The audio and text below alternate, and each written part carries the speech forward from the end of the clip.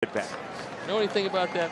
I do. I will momentarily. Give me a moment. Mercedes has his first major league hit, and it's the Sox' first hit of this ball game, and he is absolutely amped over at first base.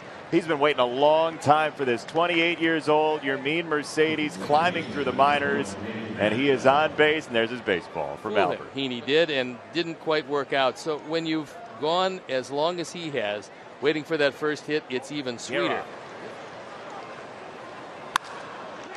Left side through, he'll get at least one run.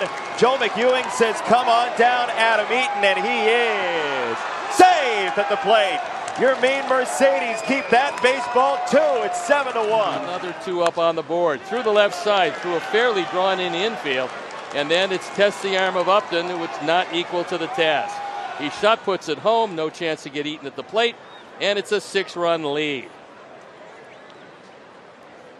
We see more and more of these guys coming up looking more and more ready. Mercedes got him. 3 for 3 for Yermin Mercedes. He shows up hitting 0 for his career. Now he's a 750 hitter. Yeah, I mean,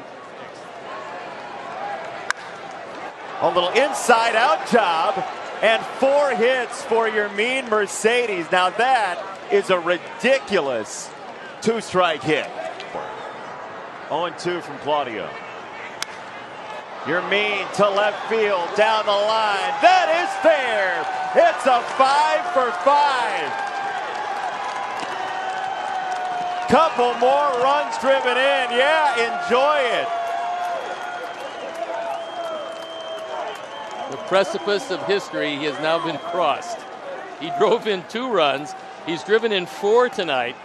4 singles and a double. If he never does another thing in his career, he will forever be in the White Sox record.